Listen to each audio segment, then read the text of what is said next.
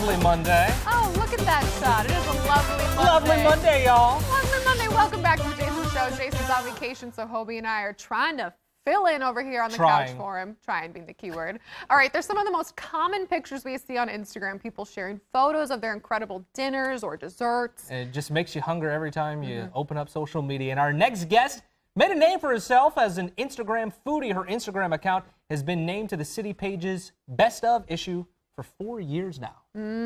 Wow. Here with us with our top 5 dinner picks and places that you have to go for world food here in the Twin Cities is the founder of the blog and Instagram account Eat, Drink, and Dish Golnaz Yomatapur. Did I say your last name right? Yomatapur. It's fine.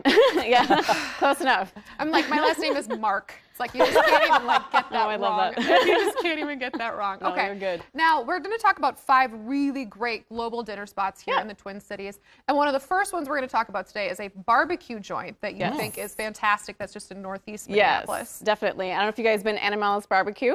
It is stationed at the Able Brewery in Northeast on Quincy Street. So actually it's a food trailer behind Able Brewery, and you can go there anywhere from Thursday to Sunday, and they serve everything from barbecue ribs, sausage, tacos, everything's house-made. Even the sides are amazing. He puts a lot of just Is that love. coleslaw? That is a cabbage slaw, yes. Okay. The sauces are house-made, the pickles, relish, everything. It's delicious. And this is one of your pictures. This is one of mine. What's that? This is a chicken birria taco. So this is handmade masa corn tortillas, and they deep fry the cheese on top and chicken, and it's one of my favorites. I'm already hungry, and we're on number 1. Yeah. This is not shaping out to be too good. Next up, an Italian restaurant that's in St. Paul, but there's also another one coming to Minneapolis so as they kind of quietly opened up in Minneapolis and Uptown. They took over the old Maven spot. Mucci's Italian. If you guys know from St. Paul, you're probably familiar with them. This is the Rigatoni. They opened last week. So if you're into Italian food, everything also here is house-made, from the sauces to the noodles. So you can't miss it. Well, you're taking these pictures, and they look absolutely divine. Do you ever have that moment where you're like, screw this picture, I'm just gonna like dive right in? All the time. Yeah, I'm like, I hate eating cold food, so I'm always chick, and I'm really conscious about that. So how quick, like from food to table to taking the picture, how quick does that happen? I would do like 5 minutes, 10 minutes. It depends on what's the purpose of my visit, but if it's just with friends, a few minutes. Yeah, like it's kind of my job to take a photo of this. Exactly. Like, Everyone stop. What's on your plate? Hold on. Yeah, and I don't want to be that annoying friend, so I'm really conscious about that. All right, okay, so our next pick is a Persian Mediterranean restaurant in the Northeast. Olive and Lamb? Now, this sounds like amazing to me. Yes, it is. And they also kind of quietly opened up too. They took over the old marinas. And I'm Persian, so I love this restaurant. We only have like a couple of Persian restaurants in Minneapolis. So it's a mix of Mediterranean and traditional Persian dishes, so kebabs.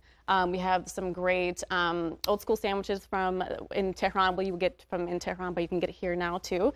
But they also have burgers, they have falafel, so it's a mixture, kind of a nice fusion. So if you like food, just go, you'll find something. Yep, you'll find something. And I think a lot of people don't know this about Minneapolis. I have a lot of Persian friends, and I had no idea that it was such a large community here. Yeah. So I'm sure that it is probably a pretty big restaurant. Yeah, and it's actually growing. When we first immigrated here, there weren't that many, but now it's kind of blossoming, as most other cultures are here too. Okay. And also you have another Indian restaurant that is really taking off here. Tell us about that. So Namaste Cafe, which is in Uptown, so it's not new, but they did start a Chut House, which is basically a little red house that they put in their front yard, and every weekend they open it up and they serve traditional Indian street food called Chut, which is, as you can see, this is papri Chut. Yep, so it's traditional Indian snack food. It's a vegetarian, crispy, savory, chutneys on it, chickpeas, So is it like chips? It's kind of like chips, okay, because it looks like nachos a little bit. Yeah, a little bit like that, except probably a little healthier, a little bit more savory, and a lot of So not like flavor. melted cheese, not all. No, there's no cheese on that one.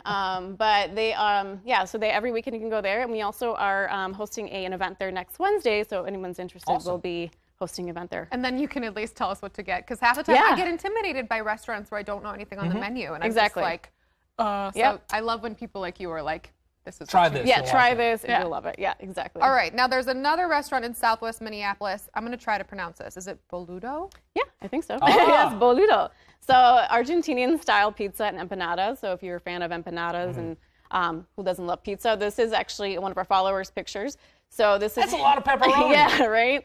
No two pizzas are ever the same. It's very you know, kind of made with love. So everything's hand tossed. There's sea salt on the crust, buttery, and it's to die for. And it's a super tiny restaurant, so you get this like kind of New York vibe when you get in there. Oh gosh, that's so. Of course, you're known for taking pictures like that. Yeah.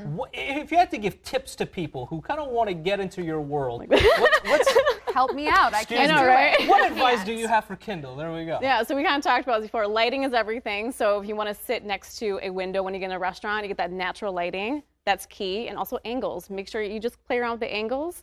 And then also if you want to bring some props in, some nice vases or whatever you like. Okay. Hand is always nice hand. Make sure the nails are So do you pretty. bring like your own vase to the restaurant? And No, I try to use whatever's there. Yeah. You can borrow this one, I believe. Exactly, Just return yeah, it. yeah, Thank If you. you want this plant, it's fine. We can find Dale K can find us another That one. would be perfect. I love it. Love it. Goldenaz, thank you very much Thank for you so joining much. us. To follow her, search on Instagram, Eat Drink Dish MPLS.